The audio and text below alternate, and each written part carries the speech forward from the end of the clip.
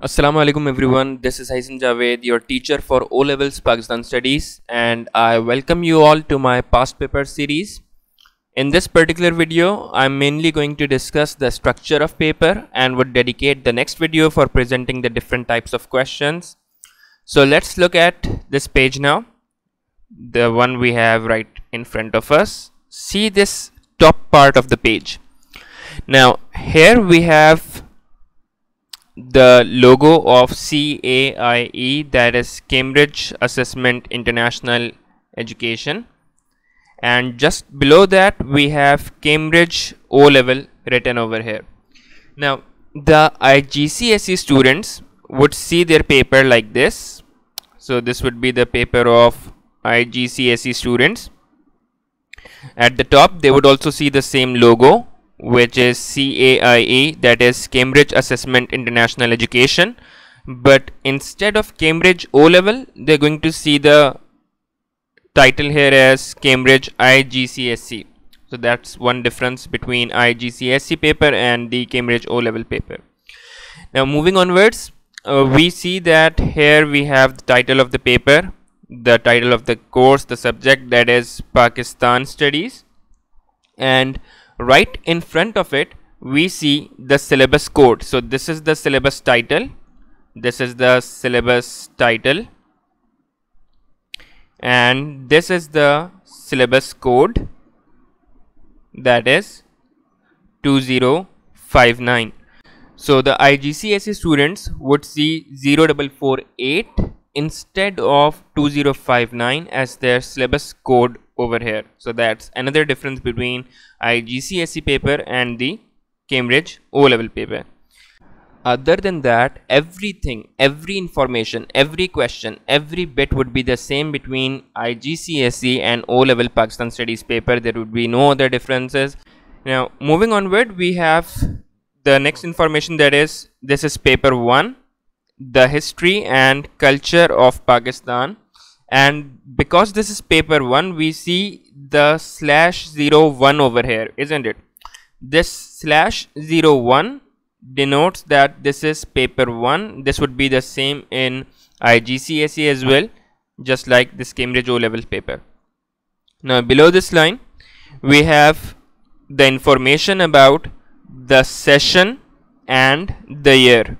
So this is the information about the session and information about the year in which this exam is being conducted. Now usually this exam of Pakistan Studies is offered in 2 sessions in a year, that is October-November session and the May-June session. The particular paper that we are seeing right now is of October-November 2020. Now just below this information we can see the duration of exam, which is 1 hour and 30 minutes only. Now once you are sitting in the examination hall, you would be presented with 3 documents by the invigilator, and let's see these 3 documents that would be on your table. The first one would be your question paper. That's the document we are observing right now. The one that is open right before you is the question paper. The second document would be your answer booklet, and the third document would be insert. So these are the 3 documents that you would see once you sit in the exam. Let's see what this first document has. So this is the first document that we have opened right here for you, and this first document consists of, as the name suggests, the question paper. This consists of all the questions that you would see that you need to attempt in your exam. These are all the questions. The second document, that is the answer booklet. So here we have a sample answer booklet, and you can see it begins with a section where you need to provide your name. That's the name of a candidate, and that should be in capital letters. So this is my booklet. Now here we need to provide the center number. So an example over here, PK007, and the candidate number could be anything, 1 2 3 4, whatever. Now the syllabus is 2059 and the component is /01, that is history. Now if you take any continuation booklet, you need to write that you are taking a continuation booklet. Now so here are some of the instructions that you can see on the answer booklet, which include that we need to write our name, the center number, the candidate number in the boxes, and that too in capital letters. Now while writing the answers, you need to make sure that you write in either dark blue or black pen, and do not use multiple inks while you're writing, and do not write anything in the barcodes. These are the barcodes you see. These are the barcodes. Do not write anything in these. I can show you a page of it, and here is what the page looks like. So you can see that there is a column over here for writing the question number, and there is a column over here for writing the part of the question that you are attempting, and this entire page over here consists of about 33 lines. So that's what your answer sheet looks like. But let's suppose, just in case you run out of space and you need to write more, you can always ask the invigilator to give you a continuation booklet. Okay. Now what about the third document, that is the insert document. So if we see this document, you can see the title over here. The title is written insert, so this is the insert document. And in this insert document, we will see the sources which would be present, which would be there helping you in solving the questions, the particular questions. So the two kind of sources that would be given in this particular document would be your source A and source B. Generally we call it the text source and the picture source. So that's what your insert document looks like. Now one thing more, that you're allowed to annotate this insert document for your planning purposes only, but do not write your answers on this insert, because you won't be marked on that. You'd only be marked if you write your answers in the answer booklet. Now let's go back to our question paper and read out the remaining instructions. So here we are. Now the instructions say answer 3 questions in total.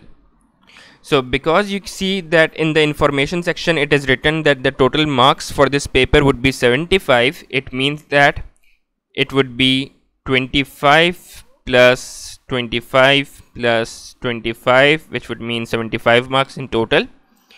And the question paper would be divided into 2 sections, section A and section B, which means we need to answer 1 question from section A. So this would be from section A, and we need to answer these 2 remaining questions from section B.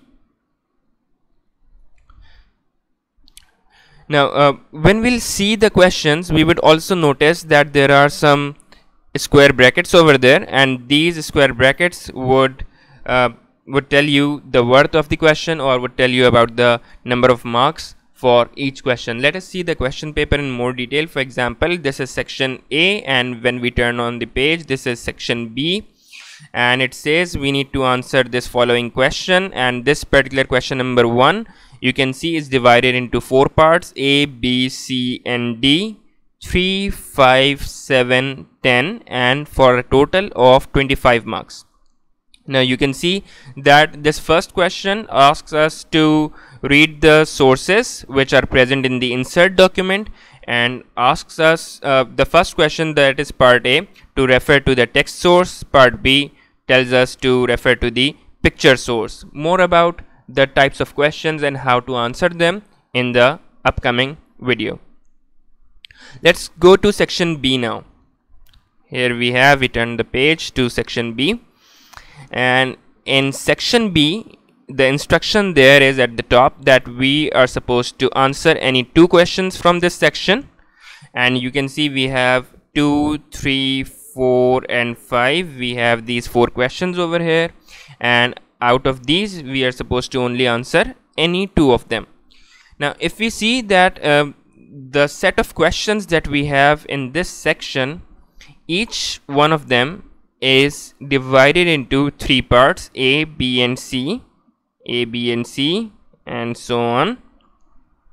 And part A is for 4 marks, then we have part B for 7 marks, and part C for 14 marks, and all of this set is for 25 marks. So that's what your question paper looks like, and that's it for today. Thanks for watching. Take care.